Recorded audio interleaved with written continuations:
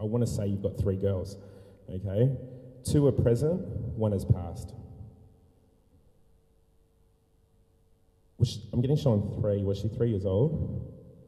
Is the 3 connected to her? She's the 3rd. Okay. This must be a newborn. I'm going to say that. How long was she around? 3 hours. Okay. I'm just getting shown a 3, or I feel 3 is very important.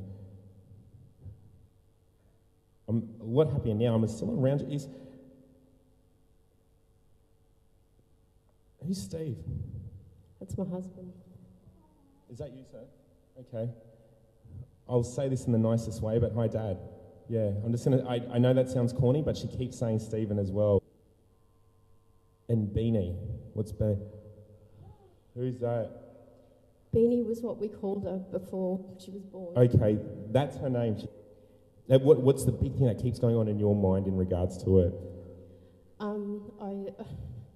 I've always wondered whether, or since this has happened, whether she was ever going to be the big sister. Yeah. Okay. Or whether she was meant to be the littlest and that was it. In a way, she is the big sister.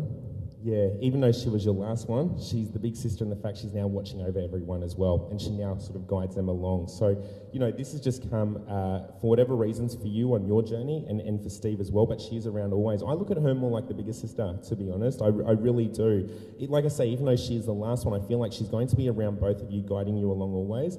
I know it's been a bit of a tough blow, obviously, to take, but at the same time, too, I just feel like the fact she's come into your life for that short period, she's still going to be very impactful. It's almost like I've become one of your guides, but not your main guide as well, but she will be guiding both of you as well. There's something to do with rings. You're not... I have a ring for each of my girls, and we've only just recently picked out Emerson's ring. Okay.